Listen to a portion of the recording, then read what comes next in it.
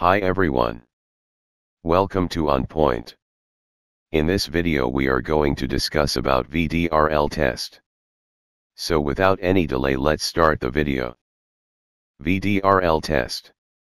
The Venereal Disease Research Laboratories, VDRL, test is a slide flocculation test that detects antibodies produced by treponemal infection.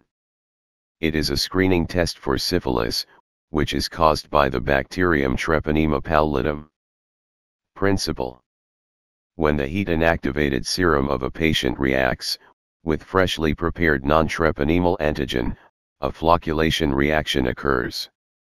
Non-treponemal antigen, cardiolipin cholesterol lecithin, is used to detect the presence of reagent antibodies, IgM and IgG antibodies to lipoidal material, released from damaged host cells, as well as to lipoprotein-like material, and possibly cardiolipin released from the treponemes, in the patient's serum.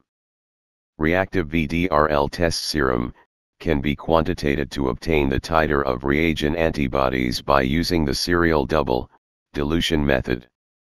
Result and interpretation: reactive, medium, or large clumps. Weakly reactive, small clumps. Non-reactive, no clumping, or very slight roughness. Report titers in terms of the highest dilution that produces a reactive, not weakly reactive, result. VDRL test is positive in most cases of primary syphilis, and is almost always positive in secondary syphilis. The titer of reagent antibodies decreases with effective treatment, so the VDRL test can be used to determine the treatment response of syphilis. That's all for now.